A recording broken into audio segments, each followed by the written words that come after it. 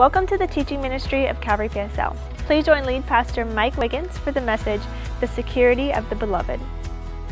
All right, well, we've come to the end of Jude's inspired letter, by the way, which has both warned us and encouraged us. And so Jude, he warned us, right?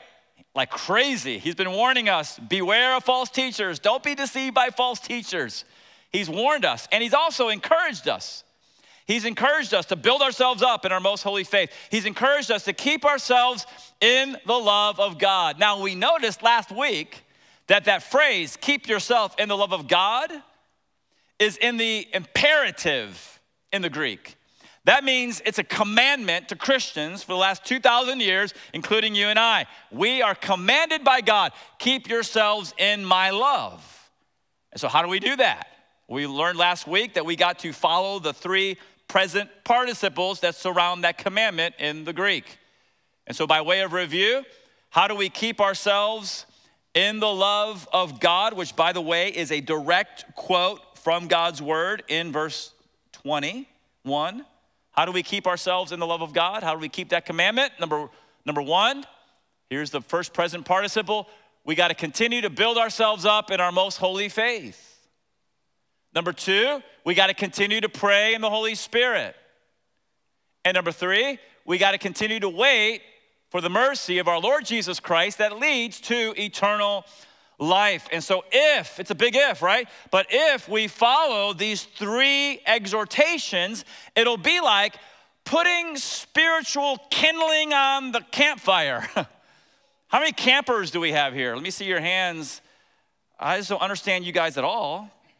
Why would you ever want to sleep on the ground when you can go to a hotel and sleep on a king-size bed with a pillow top mattress, right? I don't get it. But anyway, for you campers, maybe this will mean something. If you're sitting there around the campfire on a cold night and the fire is diminishing, what do? You throw more kindling on the fire, right? And the more wood you throw on the fire, the brighter and the hotter that fire becomes. Now, I want you to understand something. God's love for you is like a blazing inferno. God's love for you absolutely never changes. But if you want your passion, if I want my passion to burn hotter and burn brighter for the Lord, then we got to continue to put on the spiritual kindling on that fire. We got to put the stick of building ourselves up in our most holy faith. We got to put the stick of continuing to pray in the Holy Spirit. We got to put on that stick of eagerly waiting for Christ's return. So God's love, it'll never change for you and I. You can always count on it. But our passion for the Lord, it kind of does this. And so Jude just told us last week how we can be blazing for the Lord in our hearts in a fallen and cold world. Does this make sense to you guys? That was last week. That was verses 20 and 21. This week, we're starting in verse 22. Jude is switching gears, and in verses 22 and 23, he is going to show us a few different approaches on how to reach others with the truth. And so right now, if you are looking at Jude verse 22, can you say amen? So important you follow along, because what we are reading right now is a million times more important than what I say. God's word says, verse 22, he's talking about different approaches to reach others with the truth. Here's approach number one in verse 22. And have mercy on those who doubt. Approach number two in verse 23. Save others by snatching them out of the fire. And then approach number three, to others show mercy with fear, hating even the garment stained by the flesh. Okay, so Jude reminds us right here that we can't just be concerned about our own relationship with the Lord. We can't just be concerned about putting the sticks on the fire. That's great, but ladies and gentlemen, we also need to be concerned about other people and about their relationship with the Lord. And so right now, in those two verses, Jude gave us three ways to approach others with the truth. All right, approach number one is the soft approach. Approach number 2 is the strong approach. And approach number 3 is the guarded approach. Our job is to pray for discernment so that we use the right approach with the right person. All right, so we're going to start with the soft approach again in verse 22. He says, and have mercy. Can you guys shout out the word mercy, please? Have mercy on those who doubt. Here's the bottom line. Some people struggle with doubts concerning the Christian faith. And by the way, they have sincere questions about the Christian faith, okay? So what should our approach be with those people? Should we blast them out of the water because they have the audacity to question the Christian faith? Is that our response? No. How should we respond? Mercy. He just said it. Have mercy on those who doubt. Compassion. Kindness toward them. Isn't that how Jesus treated Nicodemus, by the way? Nicodemus, that member of the Sanhedrin, he came to the Lord one night and he had some sincere questions about who Jesus was and what in the world Jesus was teaching that was turning his world upside down there in Judea and in Galilee. And so unlike his peers, the Pharisees and the Sadducees, many of whom just rejected Jesus outright, no, Nicodemus saw something special in the Lord. And so what did he do? He made an appointment, so to speak. He came to Jesus, he met with him, and he asked him some sincere questions. Now, during the conversation, if you remember this from John chapter 3, Nicodemus just wasn't getting it. It's like Jesus was speaking on a spiritual level, but this guy, even though he's religious, he's still a natural man. He's never been born again, and so they're kind of missing. Okay, I have a question for you. When Nicodemus wasn't getting it, did Jesus just sternly rebuke him and blast him out of the water? No. He challenged him for sure. He didn't blast him. Jesus said, truly, truly, I say to you, unless you are born again, you're not going to see the kingdom of God. Nicodemus, you need to be born again. And later in the conversation, Nicodemus just admits it. He says, and I quote, how can these things be? He had doubts.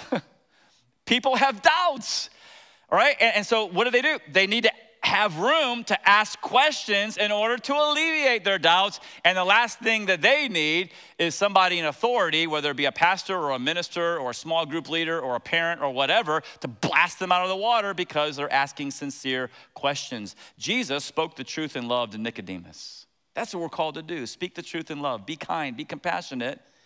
And apparently it worked. Because apparently, Nicodemus became a follower of Jesus before it was all said and done. The reason I believe that is because before Christ died, Nicodemus stood up for the Lord Jesus publicly in the face of his peers, the Pharisees and Sadducees.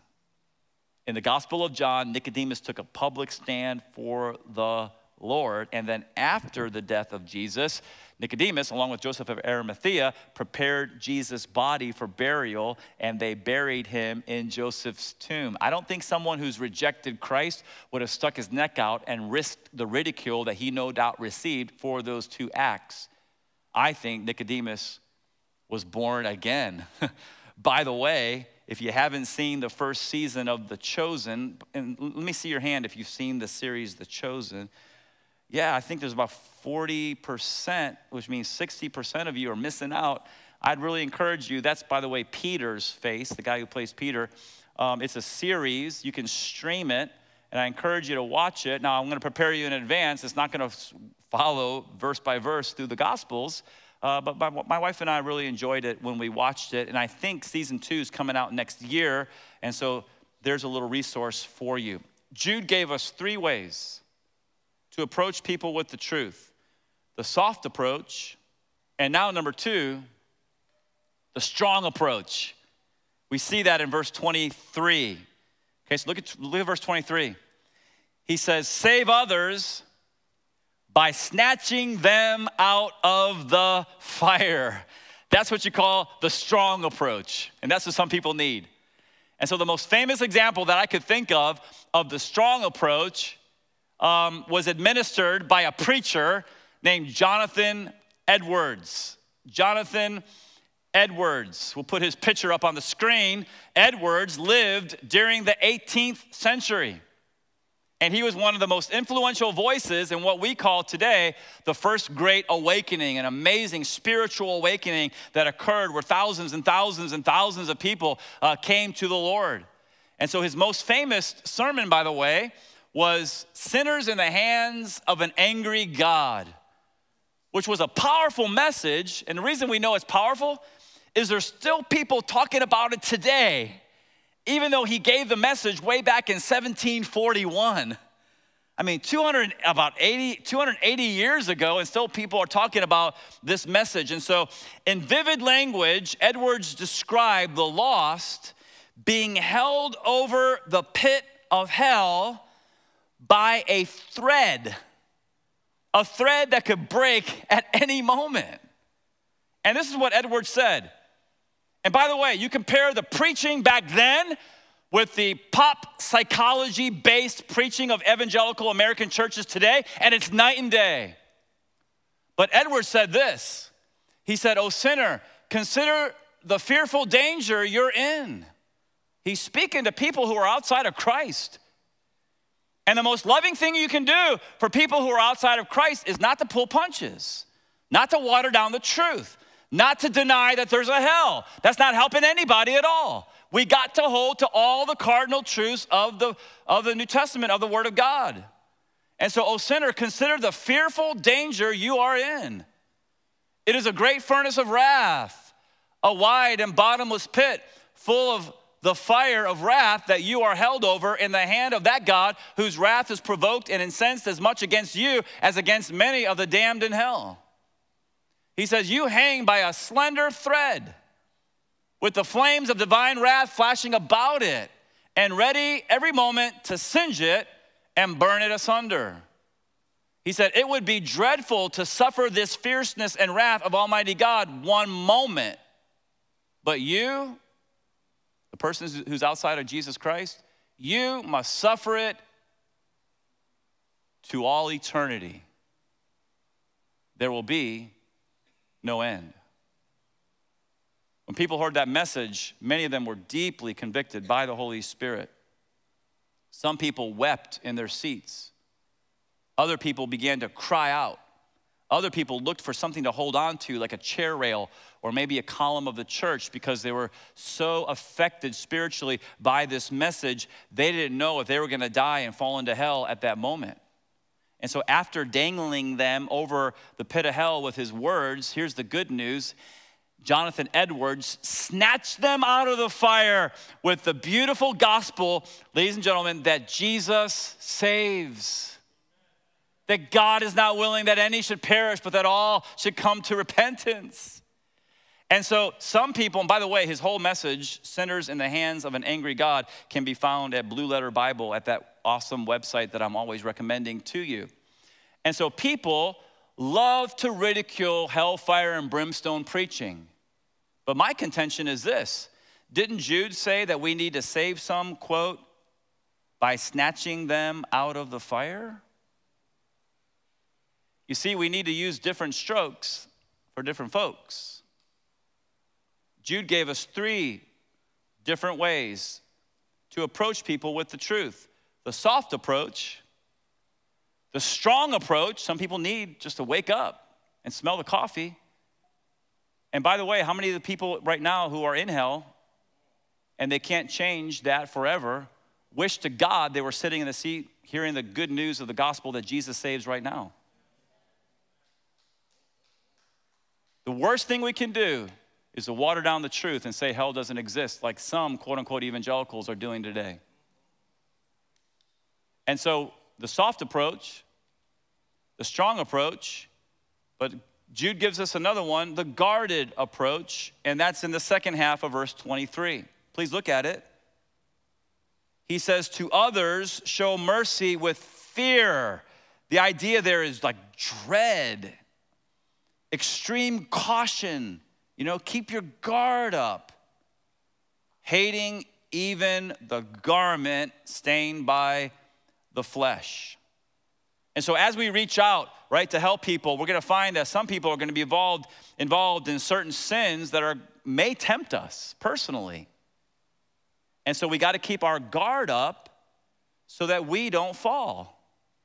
You see, if you've had a problem in the past with heavy drinking, and there's a person who is engaged, in heavy drinking, and they're getting drunk on a regular basis, and you're trying to help them, and you've had that past, be careful.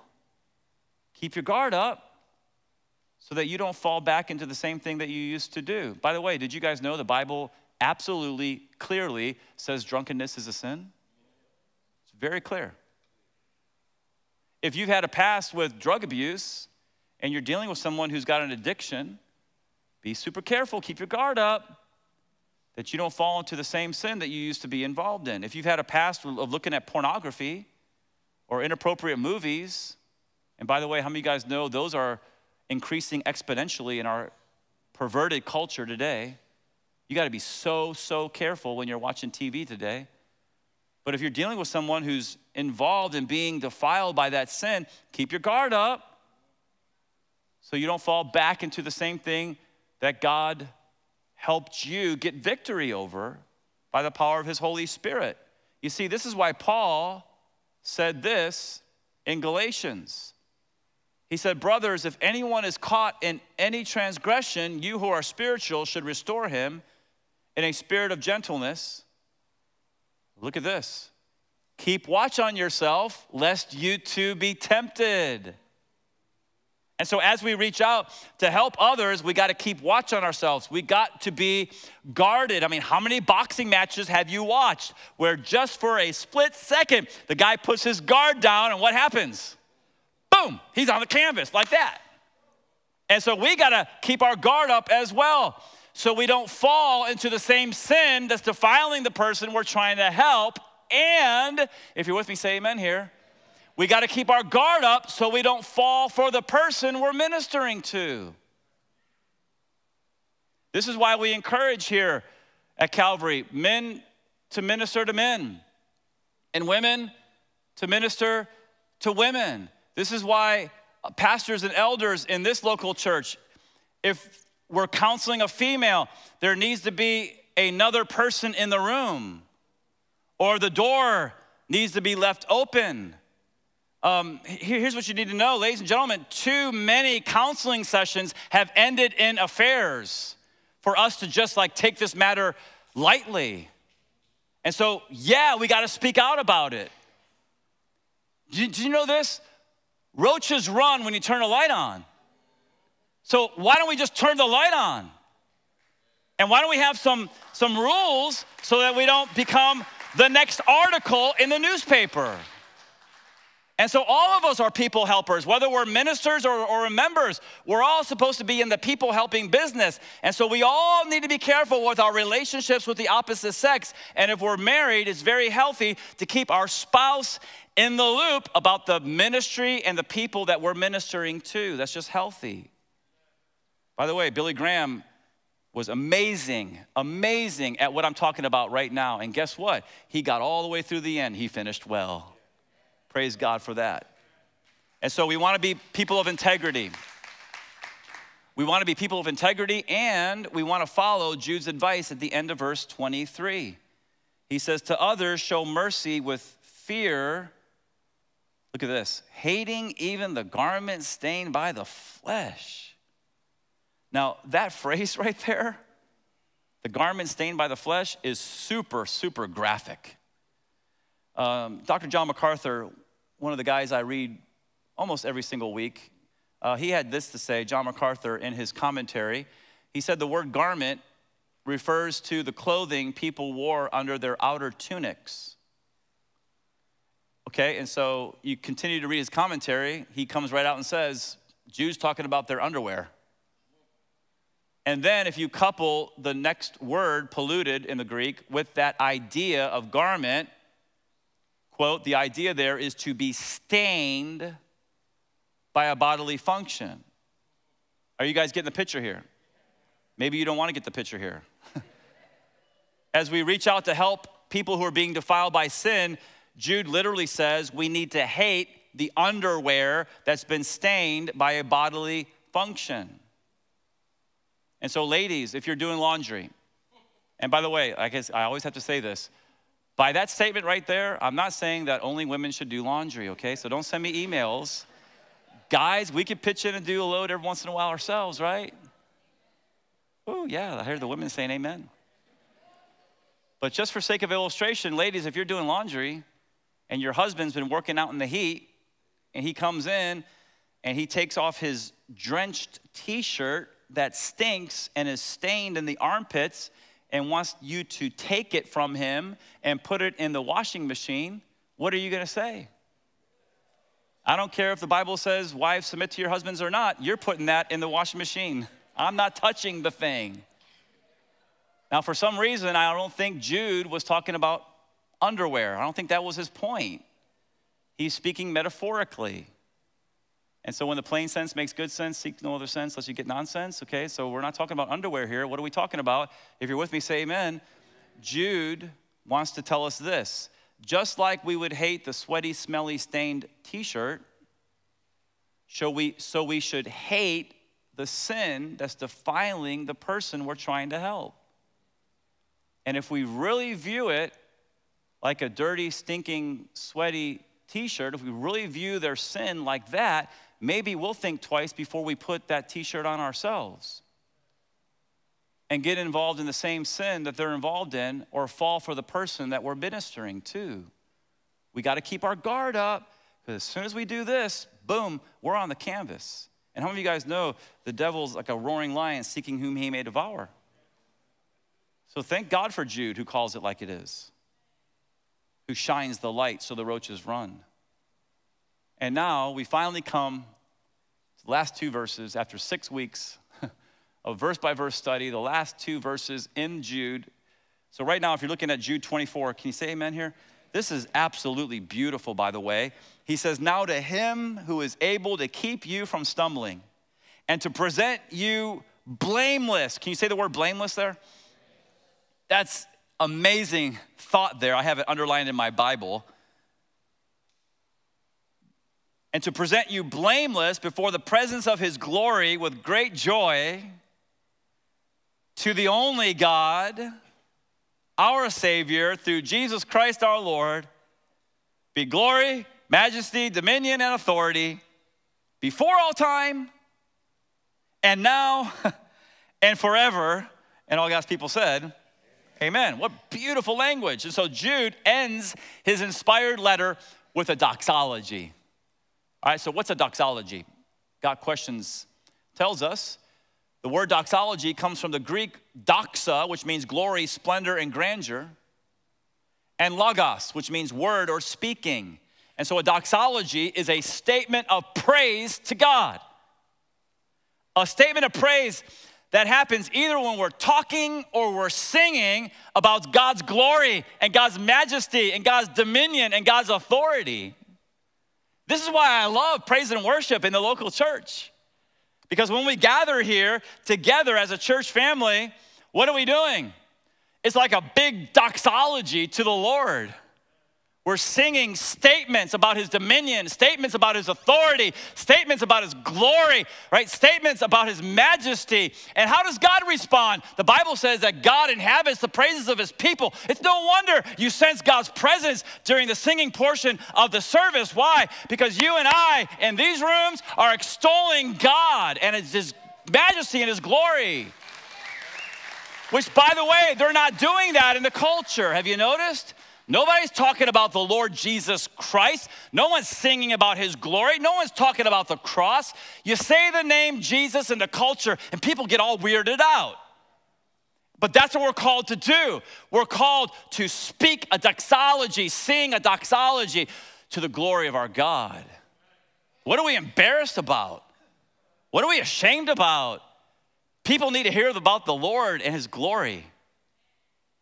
And so Jude ended his letter with a statement of praise. And in that doxology, in that statement, he gives Christians like you and I two assurances. Here's the first one, if you're taking notes. True Christians, and I have to say true Christians because some people think that they're a Christian just like they think they're American. and they're greatly deceived. But true Christians, I'm talking about born-again people, can be assured of God's constant care in their present situation. Jude said it. He said it in verse 24. He said, now to him who is able to keep you from stumbling. And I love that because it tells me that God is not just willing to keep us from stumbling, but God is able to keep us from stumbling. In other words, God's shoulders are real big. His biceps are like bulging. God is so powerful. God is so strong. God is so mighty that he is able to constantly keep you in his love and his care, constantly keep you and I from falling. That's what he does. He's involved, he's intervening, he's working. I love the fact that God is omnipotent, right? That means that he's all powerful. But I also love the fact that God is omnibenevolent. That means that he's all good, he's all charitable. And I think, what a great combination for God. The only one in the whole universe who's all powerful. Good news, everybody, he's also all good. Can you imagine if the only one in the universe who's all powerful was evil? We would be up a creek without a paddle. But the good news is that God, the eternal God, the uncreated God, the first cause, the uncaused cause, he's all good. And he's always there, present, in order to love us and help us. If we'll just reach out to him. My wife Stacy and I love going to the mountains. As much as we can, when we can, we like to go up to the Smokies. We like to do the trails. And it's a special treat whenever we come upon a river in the woods. And by the way, you got to be super careful around those rivers. How many of you guys have ever tried to cross a river on the rocks? Right? It can be pretty slippery. And so crossing a river can be tricky unless you have some help. And I have no doubt that that little girl made it across that quiet little stream safely. Not because I have confidence in her ability, but because I have confidence in her daddy's ability, because I know that her father is able to keep her from falling. And just like that daughter can count on her father's constant care in her present situation, you and I can count on our Heavenly Father's constant care in our present situation. God is able. God is able to keep us from falling. He's able to keep us from stumbling. He can get us across the river of life. But ladies and gentlemen, we got to reach out and ask for a little help. The problem comes when someone thinks they can cross the river of life on their own, right? I don't need Jesus. That's just a crutch. I'm a self-made man. All right, have it your way. Pardon the bad English, it ain't gonna end well for you. Can I tell you the truth this afternoon? We all need the Lord. We all need the Lord. My concern is that some people come into these services and they sit and their wall is up. And they're hearing, but they're not listening. Because their hearing is not mixed with humble faith. Luther taught us you got to actively listen to the Word of God with faith. That's when faith comes alive. But how many of you guys know the Pharisees heard Jesus all day long with their arms crossed and their walls up, and faith in most of their hearts was never awakened? And they were religious, and they died, and they woke up in hell. Why? Because God wanted it? God is not willing that any should perish, but that all should come to repentance. But he's not going to force himself on people. And so I encourage you to listen humbly. I encourage you to listen with faith. And I encourage you not to have the attitude, I don't need all this stuff. I'm a self-made person. No, we need the Lord. And Romans 10:13 says, whoever calls on the name of the Lord shall be saved. True Christians can be assured of two things: God's constant care in their present situation, but also, this gets me excited, God's glorious presence at their future destination. Can you guys imagine seeing God and living through it? Theologians call it the beatific vision. I can't wait. Now, where is that found? That's found in verse 24. Look at it again, please. Now to him who is able to keep you from stumbling and to present you, can you shout out the word blameless? Blameless before the presence of his glory with great sorrow? No, great joy. Now, let me ask you a question. How many of you guys would admit by raising your hand that you have sinned, you're a sinner? Let me just see. Yeah, I'm gonna wait for everyone's hand to go up. And I'm gonna raise 2, just so you know, okay? All right, so here's the question I pose to you. How in the world can we as sinners ever expect to be presented blameless before Almighty God? I mean, think about how holy God is. Think of the fact, as I said a little while ago, he's the uncaused cause. He's the first cause. He's the eternal God. He's always existed. He's omnipotent, omniscient, omnipresent, omnibenevolent. He's eternal. He's sovereign. He's the great I am, okay? And so how in the world can we expect as sinners to stand in the presence of such a one? The only way, the one and only way, is if we receive the forgiveness that he offers through his son, Jesus Christ. You see, when we hear the gospel and then we personally believe the good news that Jesus Christ is the Son of God, that Jesus paid for our sins on the cross, we personally receive him as our Savior and Lord. God justifies us. That word justified, thank God it was rescued in the Reformation by men like Luther and Melanchthon. It means, here's the definition. If you're with me, say amen here.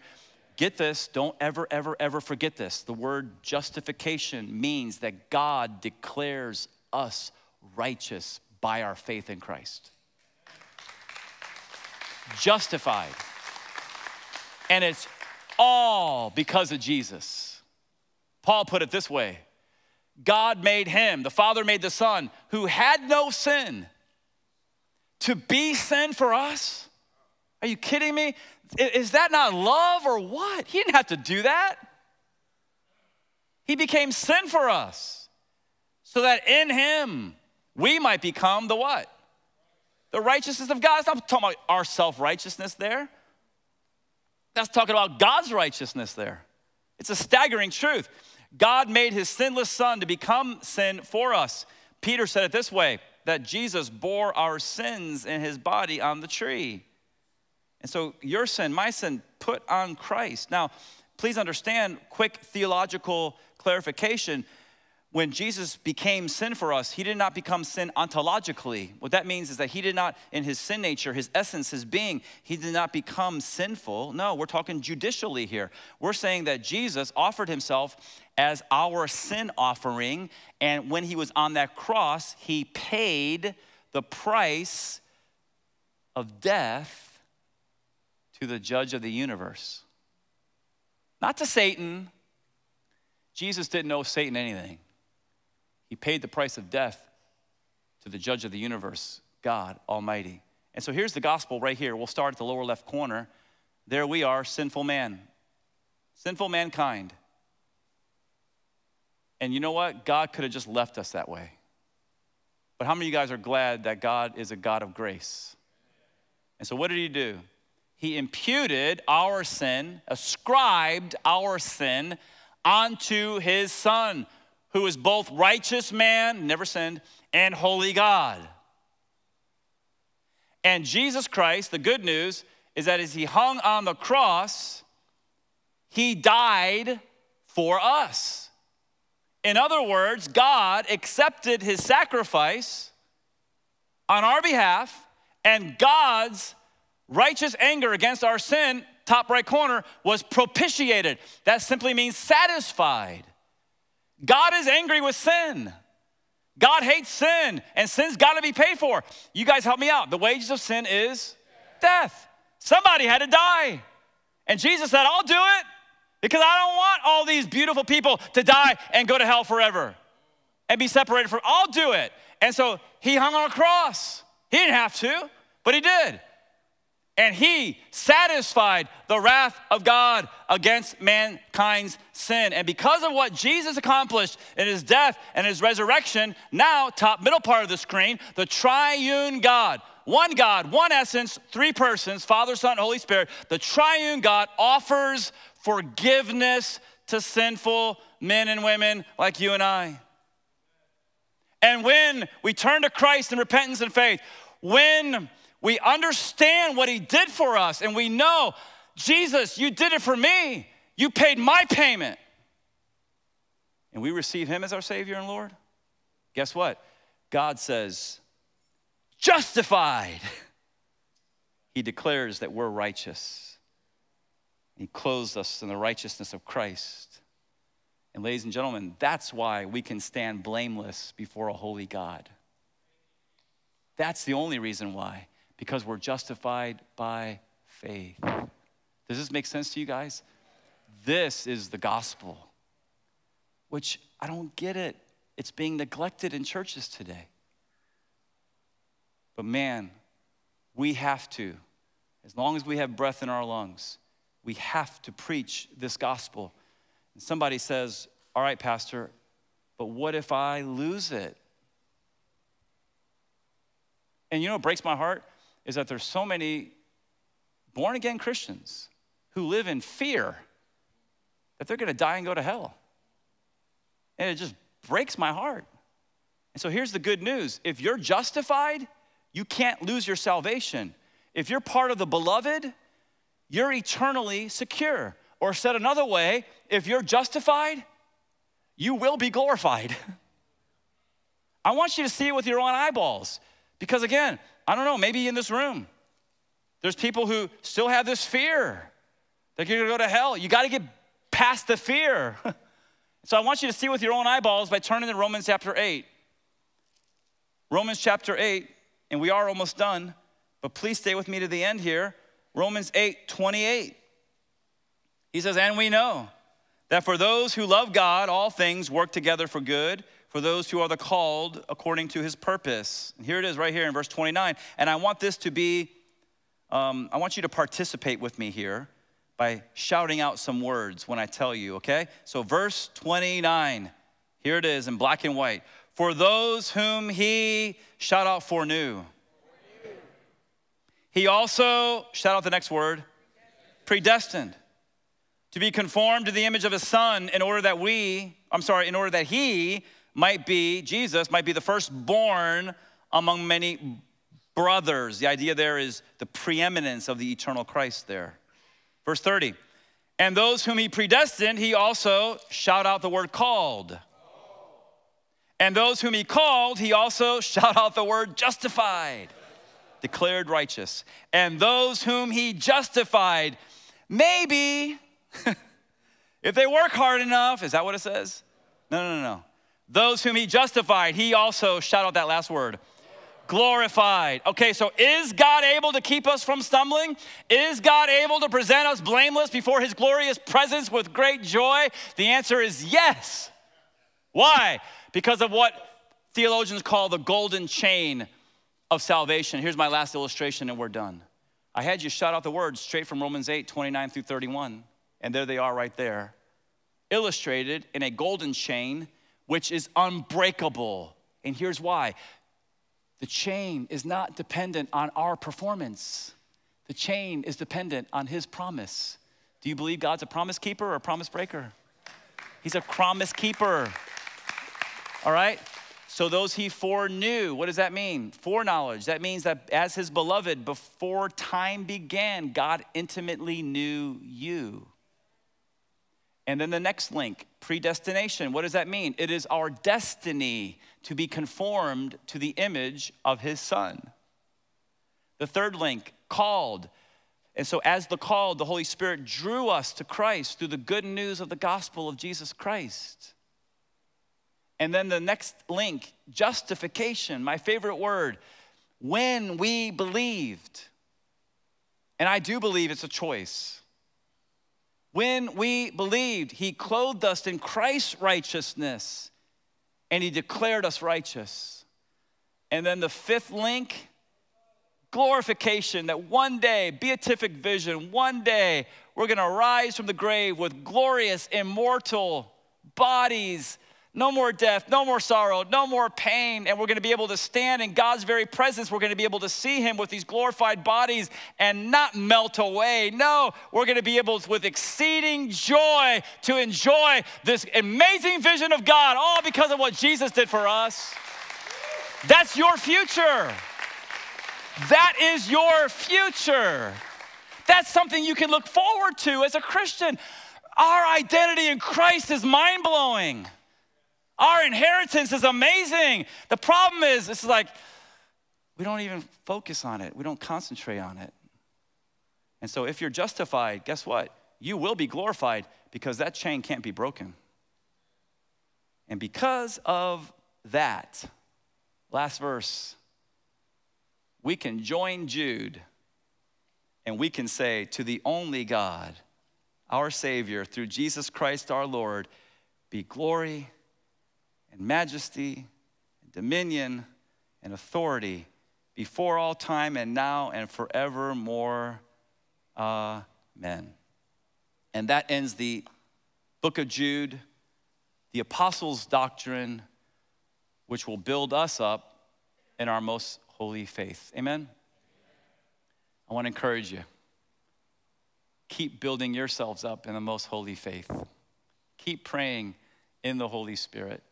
And keep eagerly waiting for the return of Jesus Christ for you, his bride. He loves you. He died for you. He's praying for you right now. God is for you. God is not against you.